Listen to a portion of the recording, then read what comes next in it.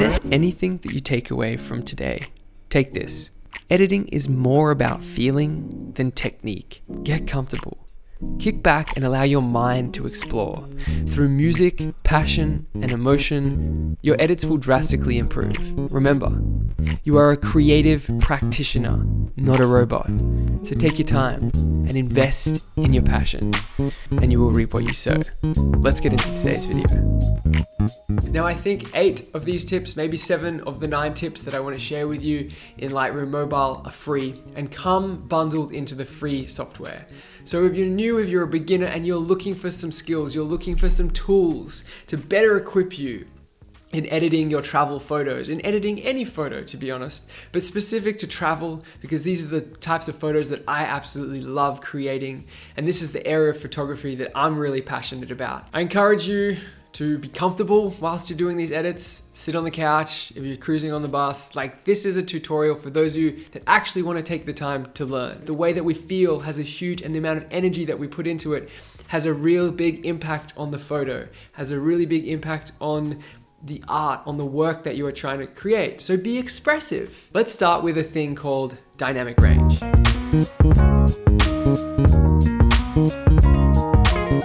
By definition, dynamic range describes the ratio between maximum and minimum light intensities.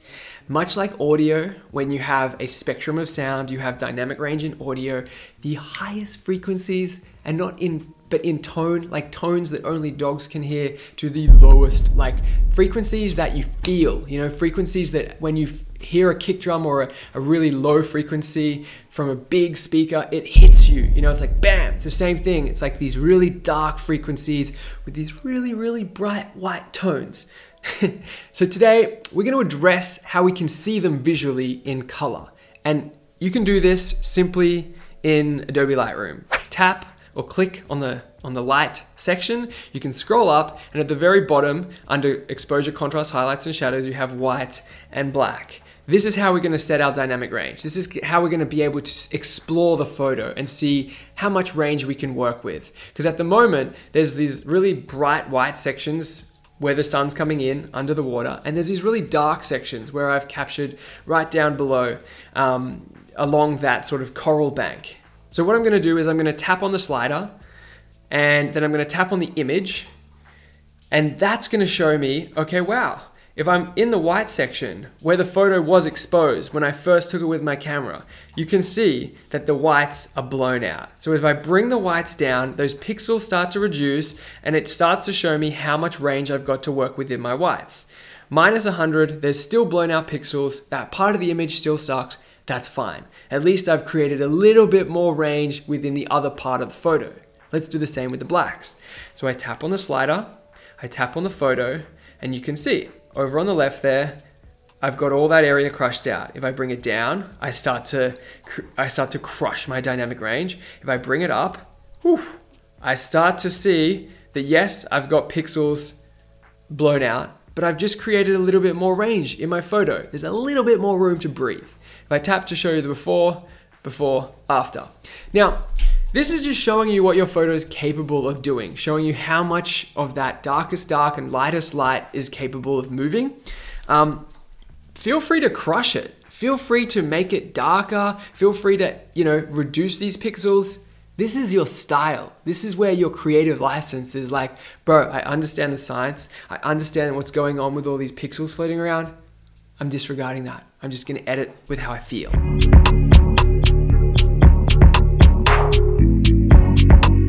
The next tip we're going to look at is a vignette. Super simple, pretty much available in every editing suite.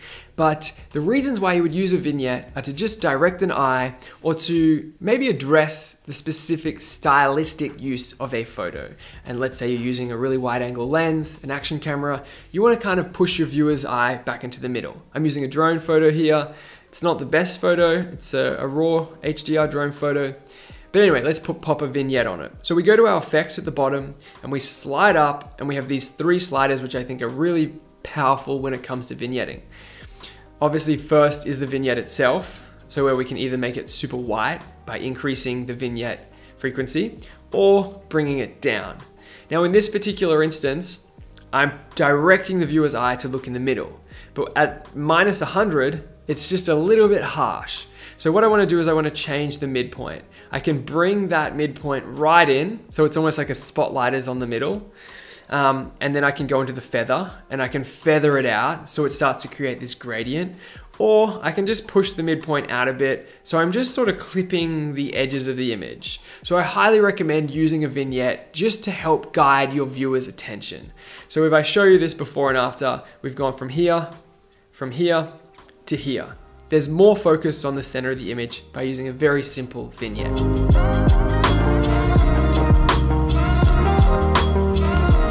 The next tool that I'm gonna run you through is the gradient tool, and unfortunately this tool is only available in the paid version. However, let's check it out because it is very powerful for creating really unique and again, another tool that will equip you with your edit. So having a look at this photo here, it's a drone photo from Chile. On the very, very left of the image, I have this ability to create selective edits. Okay, if I tap that selective tool down on the left, and if I tap up in the right, I have these three options. I have a paintbrush, a circle, and a gradient, like a square. I'm gonna use the square, but let me just run you through what they do. On the left, you can paint in with the paintbrush an area of the image that you specifically want to address. If I tap that blue bit, I'm moving that around. That's just gonna show me what part of the image I wanna edit. I don't want to have that, so I can then go to the circle. The circle is if I tap and hold, like tapping and holding, I'm able to create these radial selective edits, as well as being able to create the radial centered edit. If I tap this little inverse icon, I can then edit the outside of it. So just a cool little feature there. I don't want to create a radial edit. I want to create a gradient edit to use the water here. So selective, tap to the top, go to the gradient, tap and hold, and you'll see. Now I can split my photo in two. I'd like to unleash the harness. Unleash, rip it off, rip the harness off. And once you've created that pink area or the red area of the photo, we can address it. We can specifically edit it. What I like to do is to go in either to the color or the light and change it. So if I increase the contrast, you'll notice that the water is starting to get darker. We're crushing the dynamic range. We're creating a little bit more of a drastic edit. And then if I bring the exposure down of the water, you can again see how much that has done by just changing two tools and creating a gradient. Tap to show you before, tap to show you after. So then I can move that gradient around. If I don't like the gradient, and if I keep editing the photo, I can delete it. But it's just a way to create like more of a focus on that waterfall. Now I've got an image where it's like where the water is hitting the land, it pops because I'm creating that, I'm just creating some magic. I'm creating some Lightroom magic.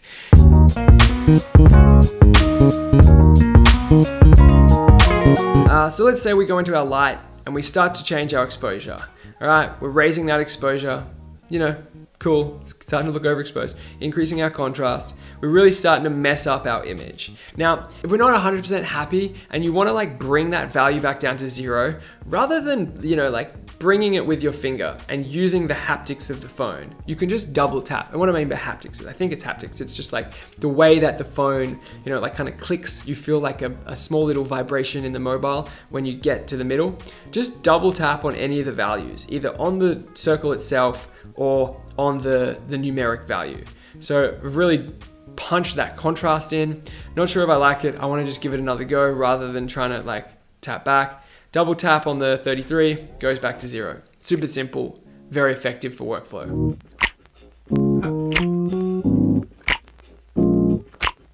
Sticking with this same photo, I want to address a philosophy or an approach that you can take with your photo. Before you even start playing with all these sliders and really like, you know, tinkering and tweaking and almost losing yourself in the edit, think about this. What if you took away just one color and then worked with, the rest of the image?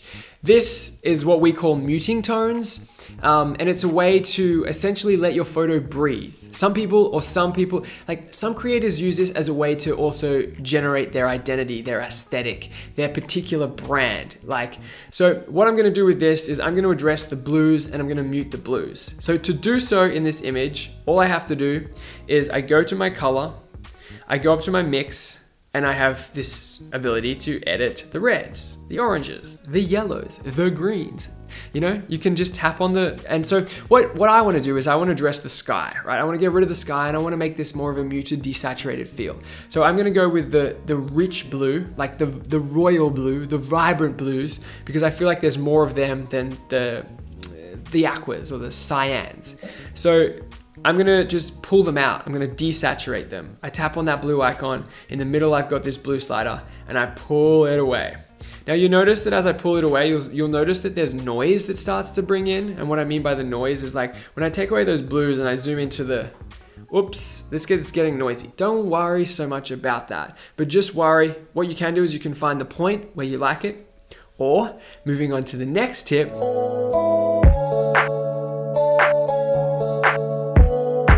So down in the details tab, you can click on that, and as you scroll up, you'll see noise reduction.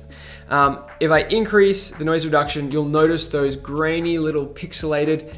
It's hard to see with just staring at the image, but as I zoom in, you'll see, these sort of pixelated parts of the image. What it is, it's just the fact that I shot on a camera that doesn't have that many pixels in it. So what noise reduction does is it starts to blend and starts to just clean up all those little pixels, that kind of pixelated part of the image. And if I go into the detail, I can either increase the amount of detail or really wash it out, make it really nice and watercolory. Think about the stylistic approach, because if you do reduce all the detail, you'll notice just how much it affects too much of the image. It almost becomes like a watercolor thing. But again, break the rules. If that's how you want your image to feel and you want it to be soft, do that. Reduce all the detail. But yeah, just showing you how you can address these little parts of the photo.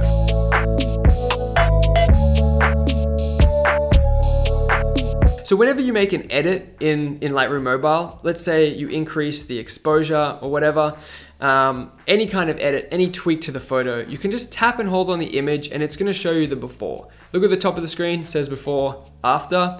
Not happy with that, I'm gonna double tap, we're back to our beginning. So that's just a little something.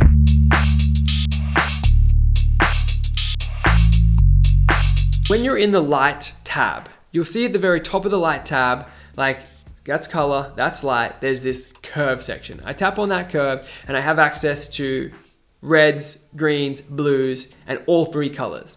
Now, when we address all three colors, you've probably seen creators create a little S curve. To do this, you can create simple keyframes. Top for your highlights, middle for your midtones, and bottom for your shadows. If you bump up the top keyframe and bring down the bottom keyframe, that's how you create this S, and you're essentially raising your highlights and bringing down your shadows. Now you can tap down the bottom into the different colors and create the same keyframes for each color line. For an image like this, which has a lot of red hues, I can specifically address the red midtones and increase or decrease color variables. So my advice with the tone curve is to go easy on it. You'll notice that the more that you really hack into the tone curve, the more drastic these edits become. So be very gentle with it. If you don't want to address the whole group of reds, in the dark tones, you can also just go into the color and create that and edit that specific color's saturation and hue. So yeah, tone curve, something interesting.